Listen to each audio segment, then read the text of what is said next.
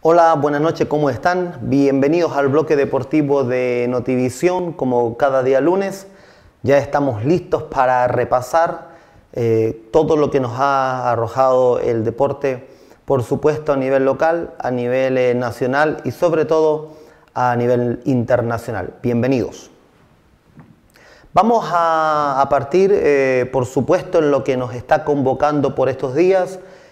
Ha arrancado la Copa Confederaciones en Rusia, torneo que ha despertado grandes expectativas en el mundo del deporte y en el mundo deportivo en general. Siempre el fútbol es pasión de multitudes, pero esta particular Copa FIFA Confederaciones en Rusia, un año previo a la Copa Mundial de Fútbol, y por supuesto que nos convoca porque por primera vez está participando nuestra selección nacional. Esto es fruto del título como el actual campeón de la Copa América que se realizó en Chile en el año 2015.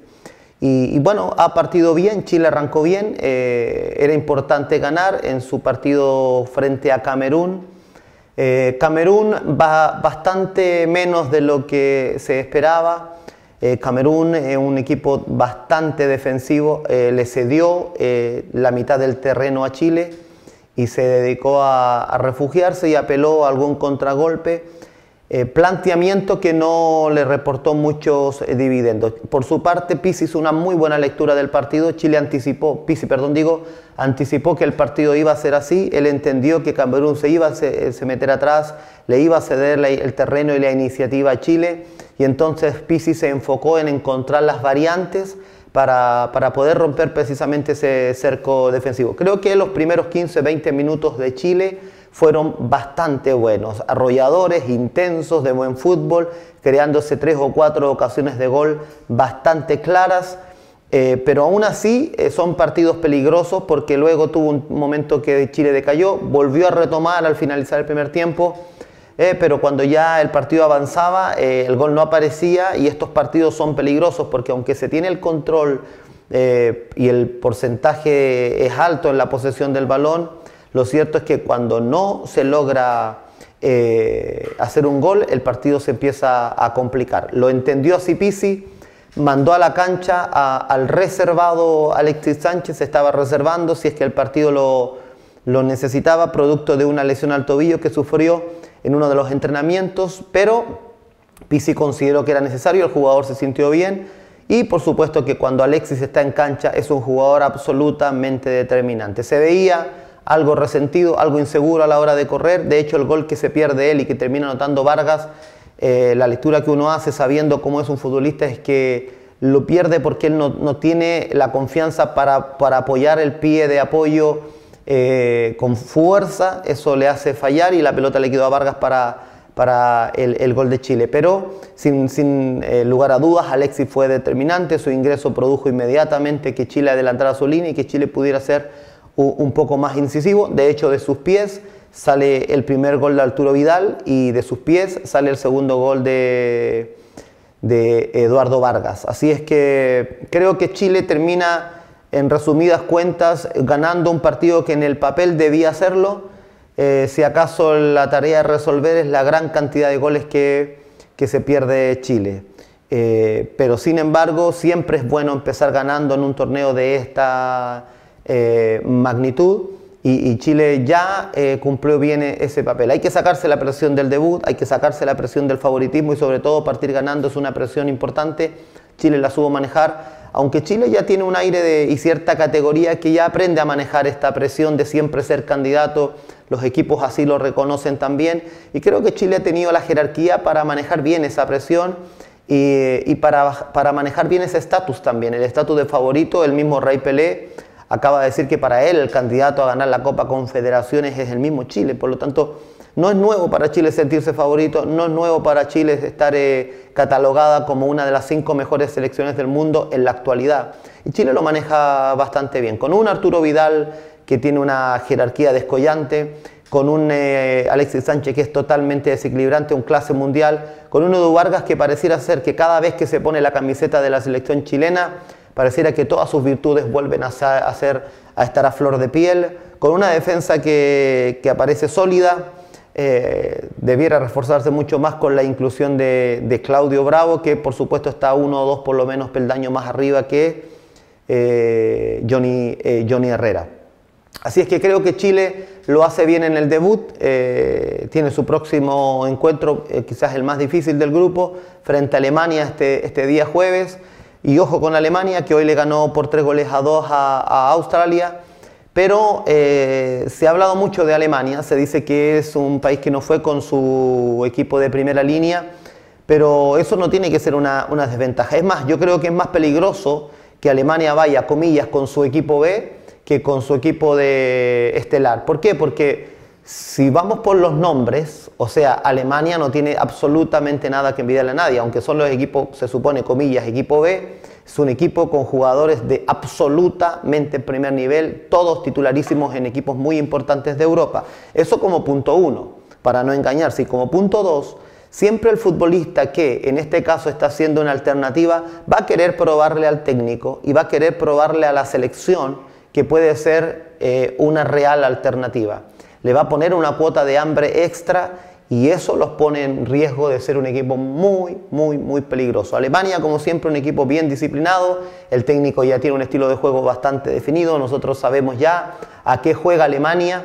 Sin embargo, me pareció un equipo vulnerable en su zona defensiva, me pareció un equipo que cuando es apurado pierde el control del balón y se siente absolutamente vulnerable, y creo que eso es lo que le va a pasar con Chile. Si empezamos a leer el partido del jueves, creo que a Alemania le incomoda cuando es otro el equipo que tiene el control del balón y que además toma la iniciativa. Cuando tiene un equipo enfrente que tiene intensidad, Australia no tiene la intensidad de Chile, y yo creo que Alemania va a estar complicado. Me da la impresión que Chile va a ser el equipo que domine, me da la impresión que Chile va a ser el equipo que tome la iniciativa, van a ser clave los primeros 15 minutos, porque Alemania, si bien es cierto, es un equipo que creo va a ceder terreno a Chile, es el actual campeón del mundo, no es por nada algo menor. Entonces creo que Alemania va a ir acomodándose conforme los minutos corren, y sí, va a ser muy peligrosa en el contragolpe, y Alemania en eso es muy contundente. De eso tendrá que tener mucho cuidado Chile, de que seguramente va a tener la iniciativa, va a tener el control del balón los primeros 15 o 20 minutos, pero eso no se tiene que transformar en un arma de doble filo con el que Alemania en uno o dos contragolpes sea contundente y termine por liquidar el partido, porque eso sí, con uno o dos goles adentro Alemania es muy difícil de revertirlo por su cultura y disciplina táctica, sobre todo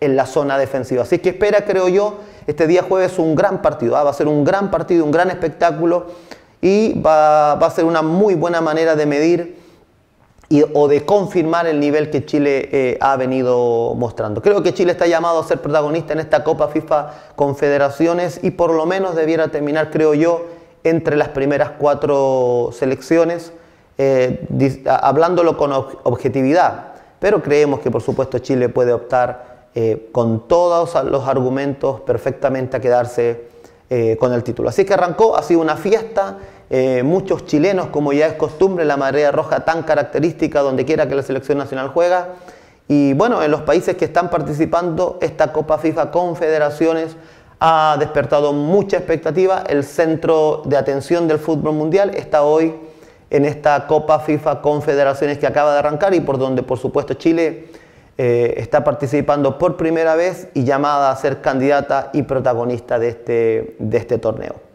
Damos un poco vuelta a la hoja, nos venimos a nuestro territorio nacional, porque la noticia del día ha estado en la confirmación de la contratación y retorno a Chile de Jorge el Mago Valdivia de parte de Colo-Colo. En unas negociaciones que estuvieron ahí en un momento como que se enredaban, pero finalmente ambas partes han confirmado un total acuerdo, y Jorge Valdivia retorna al fútbol chileno con un equipo que está armándose de manera estelar. Es su segunda bombástica contratación para Colo-Colo. Hay mucha expectativa también, algo de estrategia, debido a que la gente no quedó muy contenta ni con Guede, ni con Moza, ni con los jugadores. Entonces, claro, Aníbal Moza, inteligente, astuto, conquista estas contrataciones estelares y de alguna manera desvía la atención, de alguna manera se gana el corazón del hincha y lo vuelve a ilusionar, la gente tiene mala memoria, olvida con facilidad, y el colocolino otra vez ya está ilusionado para lo que va a ser esta temporada y argumentos tiene de sobra. La calidad de Jorge Valdivia nunca ha estado en duda, lo único que se cuestiona es su capacidad física, pero creo que para el medio nacional él no va a tener ningún problema y con el talento que tiene le va a alcanzar e incluso le va a sobrar. Lo cierto es que yo creo que le hace bien al torneo nacional. Jugadores de la calidad, de la jerarquía y del talento de Jorge Valdivia le van haciendo un gran honor de atracción al torneo nacional. El gran beneficiado, por supuesto, va a ser el fútbol chileno. Por su parte, Universidad Católica, otro de los equipos que ya comenzó a entrenar, ha confirmado la extensión de 6 meses más del contrato de Milovan Mirosevic, seguramente para luego terminar con honores y dedicarse a labores como funcionario del club.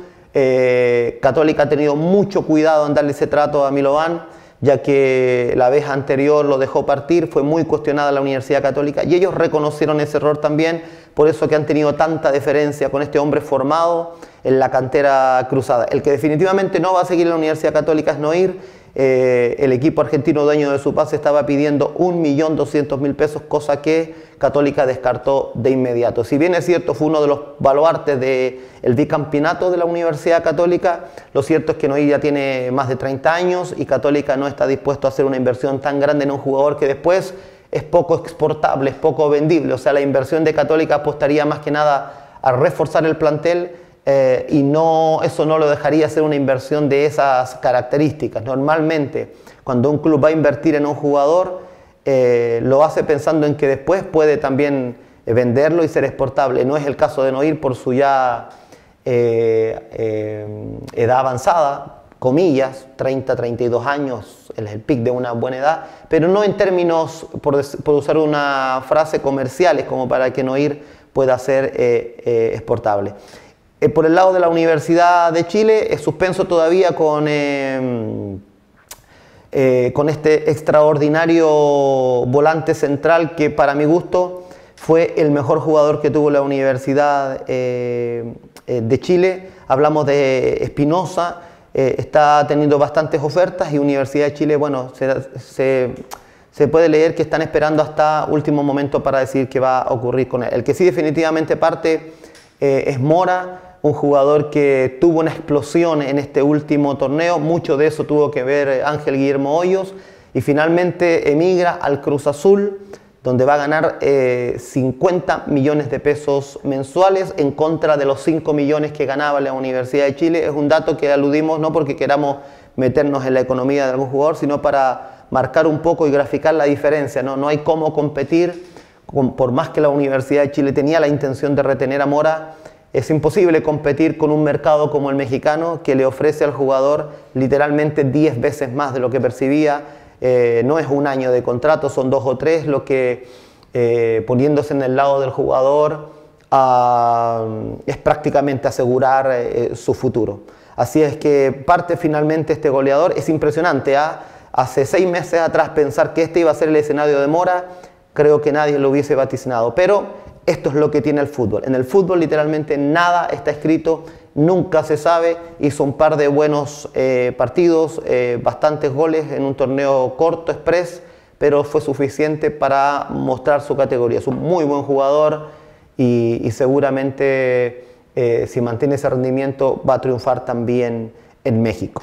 Vamos a terminar este bloque deportivo contándole que Rafael Nadal ganó por 10ª vez y conquistó la arcilla de Roland Garros, algo así como la Copa Mundial del tenis, en un torneo muy atractivo en la arcilla parisina, y donde Rafael Nadal por 10ª vez logra conquistar el Roland Garros. Un mérito total para un superclase, para un tremendo jugador con un tremendo espíritu deportivo. No es fácil hacerlo cuando ya se tiene la edad y la trayectoria que tiene Rafael Nadal. No es lo mismo ganarlo a los 20 años que a la edad que tiene Rafael Nadal, a la altura de su carrera, luego de haber superado una lesión que lo sacó del top 10, que lo dejó prácticamente al borde del retiro y donde todos decían que la historia de Rafael Nadal ya había terminado de escribirse. Él viene con ese espíritu de lucha tan característico del español a decir: todavía mi historia no se termina de escribir, tengo mucho que dar todavía. y así lo plasmó en la arcilla parisina, llevándose su 10º Roland Garros. Torneo muy atractivo, si acaso el más atractivo del circuito. Así que con esa noticia estamos poniendo punto final a lo que ha sido el bloque deportivo en Notivision. Les esperamos el próximo lunes y vamos a ver qué nos arrojó la semana, cómo le fue a Chile con Alemania y cómo sigue avanzando Chile en la Copa FIFA Confederaciones en Rusia 2017. Soy Ricardo Robles, un gusto estar con ustedes. Nos vemos la próxima. Buenas noches.